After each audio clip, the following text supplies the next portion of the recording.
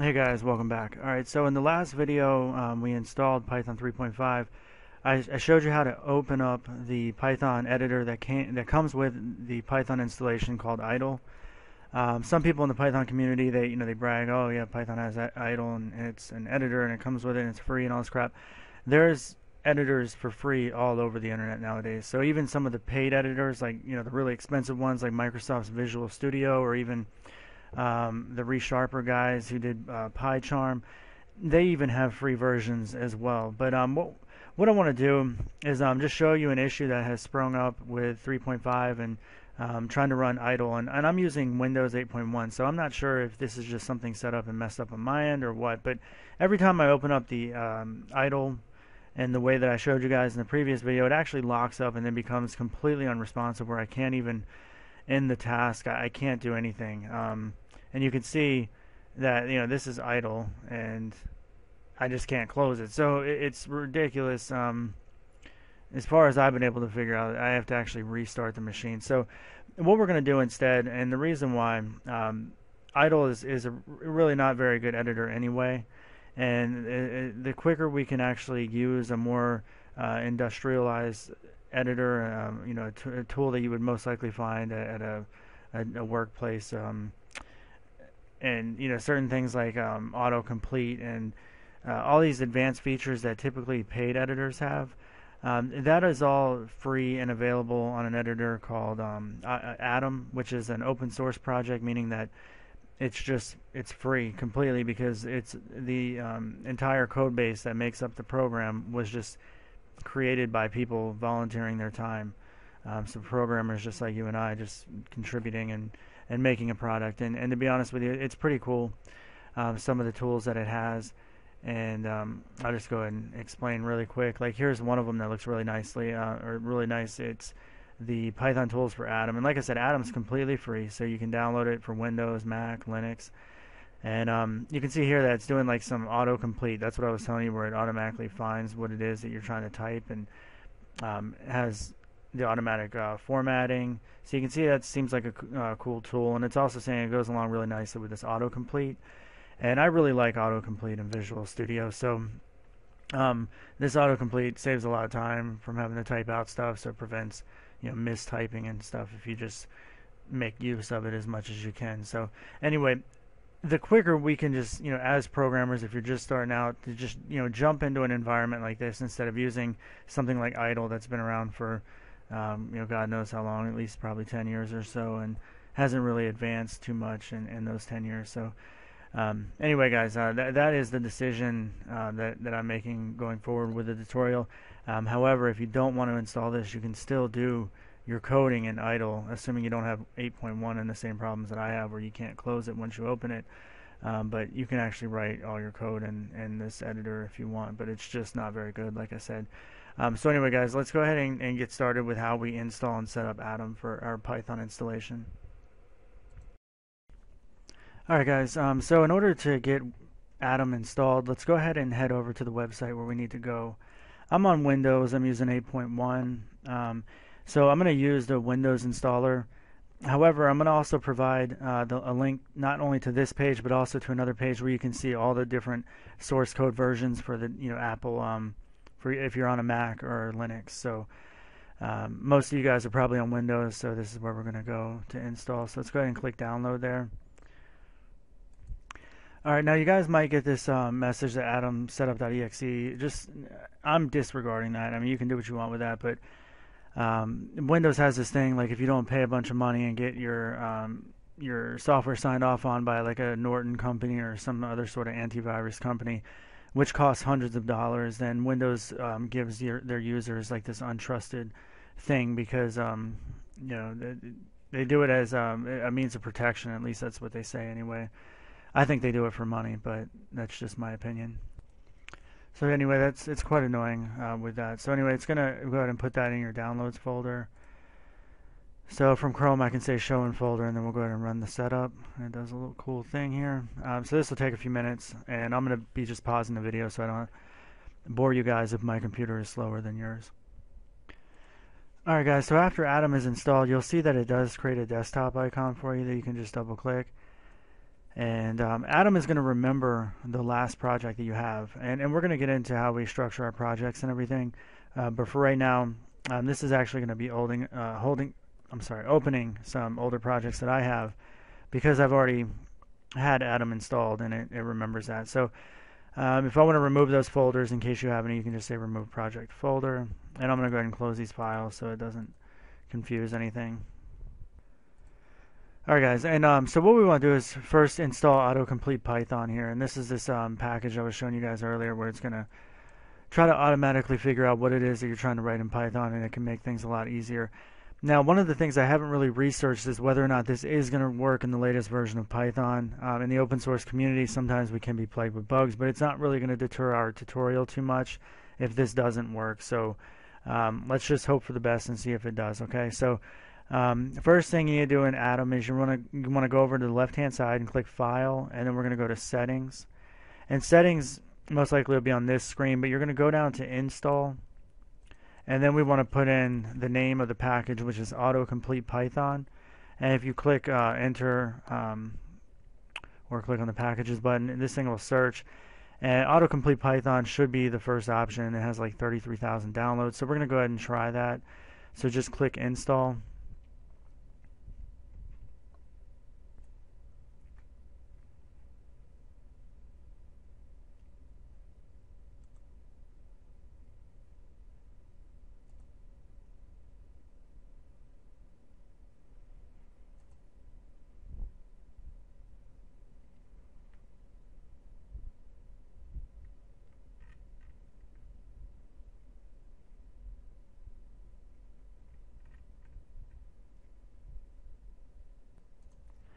Alright guys, so that is now installed. Now let's go ahead and discuss how we're going to use Atom and how we're going to run our programs in this tutorial.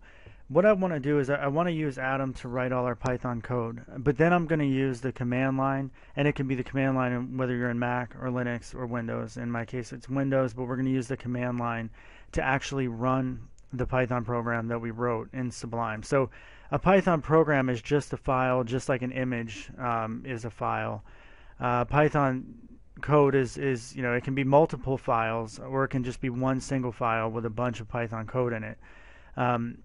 So really our project is just going to consist of where is it that we're going to be storing our Python code. So let's go ahead and discuss that now. I'm going to go ahead and for this tutorial series I'm going to open my File Explorer, and I just have a tendency to put my project files inside projects. So let's go ahead and create a new folder, and we'll call this Python 3.5 tutorial.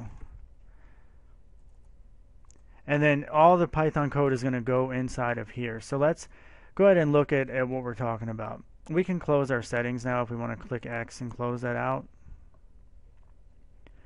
And what I'm going to do is create a new file. So go to File, New File.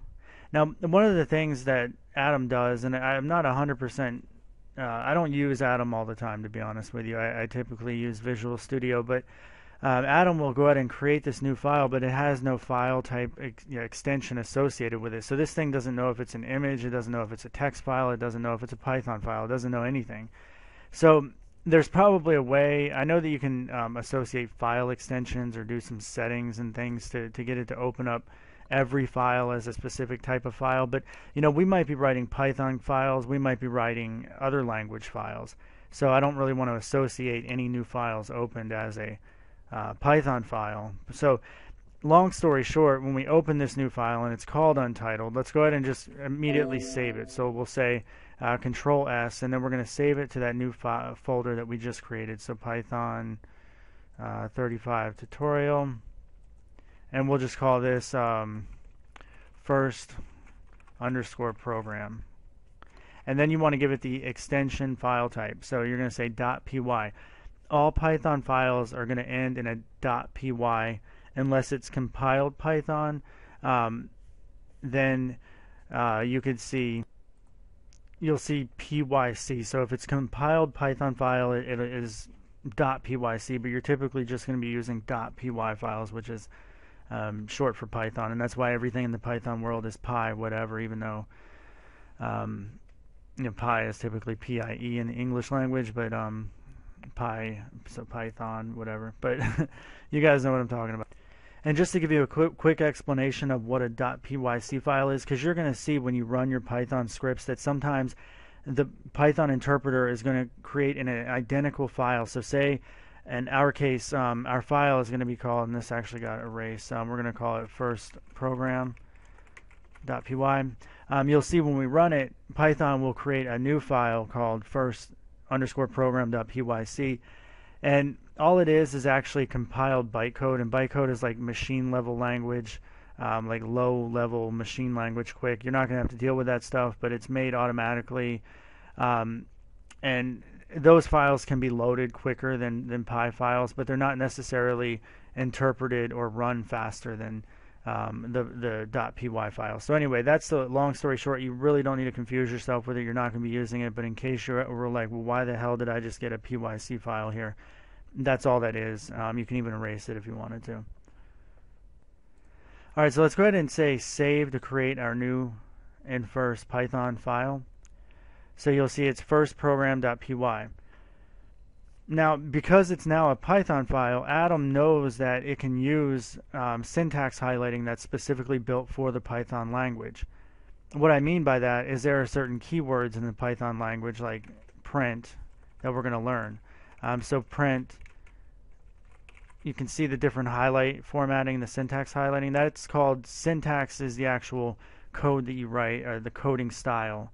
And editors are now smart enough to know different languages have different types of syntax, and then they change the colors of certain parts of that, those language keywords to make it a lot easier to read, make it prettier and everything. So that's what it means when somebody says syntax highlighting. So that being said, I want to go back to the way we're going to structure this tutorial. Every program that we write, we're going to use Atom to write it in the Python code, and then to execute it, we need to open up a command prompt. So I'm in Windows. I'm going to open up the command prompt. It doesn't have to be an admin, but I'm just doing that anyway. And then I'm going to cd into the directory where my project is stored. So we put this into Python 35 tutorial. And then you can see that the first program.py file is there. Now, one of the things that might confuse you guys, and hopefully I'll be smart enough to remind people in case they jump into this tutorial without starting from the beginning, is that I have two versions of Python installed. If I just type Python, it's going to find 2.7.8, which is Python 2 series. This tutorial is all about Python 35, so I need to be able to differentiate which version of Python I'm using. I have Python 2.7 used in much more places right now, so maybe I should just change it over, change Python 35 to be Python, the default Python, and then change Python 27 to be the spelled out version. I may do that in future videos, but for right now, when we run a Python program, we're going to be running it like that. At least I will be, but most likely if you just have one version of Python, you just simply need to say Python and then the name of the file that you're trying to execute, which, what do we call this? First program is what we called it, .py. So you can see that it actually didn't do anything, but it actually did run your program. There's nothing there because there's no code, but that did successfully run with the version of Python that I installed, which is Python 3.5. So anyway, guys, that's a lot of talking, but let's go ahead and discuss how to create our first Python program. Just so you know, Python is interpreted from the top to bottom, so meaning code up here is going to be interpreted before code down here. It's going to be interpreted left to right, meaning that if I have code over here, it's going to go top down and then left to right. So this will always be read before this. So that's, just simply put, programs get a lot more complicated than this, but just know that everything is executed top to bottom, left to right. And it's pretty much like that in any language I've ever heard of. So that being said, let's go ahead and use that print keyword that we talked about earlier just to write our first program using Atom and using the command line. And then I'm going to go ahead and end this video. And in the future videos, we're really going to start getting into the Python language, but now that we have a unified way of building our programs and running our programs. Hopefully it'll be a lot easier for brand newcomers to the Python language. So let's go ahead and use this Python special keyword that says print, and then in parentheses, that's what these things are called, parentheses, you're going to say in double quotes, hello world. And the reason why is because going back to like the probably 50s or 60s or 70s or God knows when, that was the first thing that was ever taught and written. Whenever you're teaching somebody how to program, you just simply say hello world to the screen. There's been times I've tried to get clever and like cuss and stuff, but I'm going to be a little bit more responsible here and just go with the typical hello world. To run our program, let's pull up our command prompt, and we're going to do the exact same thing that we did before. We're going to say Python, except I need to say 35. You know what? In future videos, I'm actually going to change that. I'm going to change my default Python to the Python 3 series, so I do not have to do that, because I'm sure this is going to confuse you guys, but I apologize for this one particular video. I have to do Python 35. You don't.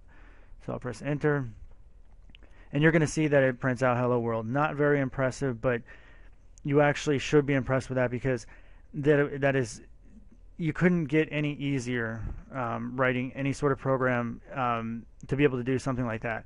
Believe it or not, there's quite a bit of code that goes into even having anything know enough about the computer to say, hey, I need to print something out to the screen. Well, what's a screen? What's a command prompt? The computer is already doing so much internal stuff that we don't have to deal with.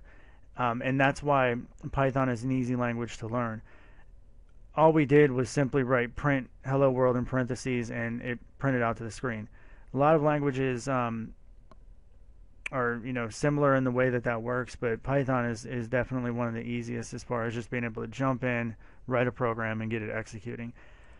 It's not very impressive, and you might even wonder why. Well, what the hell would a program need to write to the screen for? But pretty much every program in the world needs to be able to print.